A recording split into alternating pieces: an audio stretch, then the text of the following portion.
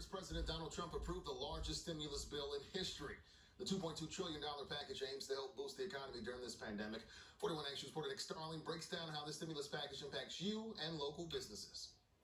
It's just devastating when you go to work one day, everything's fine, and the next day they're like, sorry about it. Kimberly Newby Dorsey finds herself unemployed after being laid off due to the coronavirus. Now she's crunching the numbers on how she'll get by. I have it all listed of what is owed with gas, electric.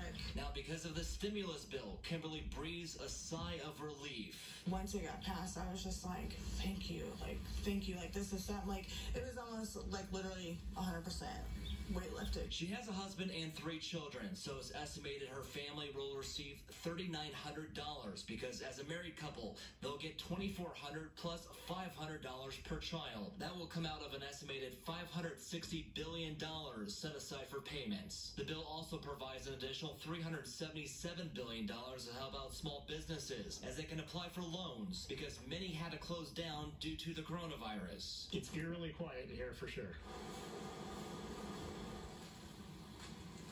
In normally Sean Wilson's busiest month, it's silent as kids aren't here playing ball at Teamwork Sports in Waldo as they're forced to end its season early. Rental by the hour, rental by the half hour, and for the most part, all of that revenue's, dried up for the next foreseeable future. It's help they're welcoming in these uncertain times. We have a rent payment, and we have, we have to make a payroll decision here in a couple of weeks. My plan is just to use the money that I get and pay all my utilities, and if there's enough left over, be able to have a birthday party at home like an old traditional way for my kids.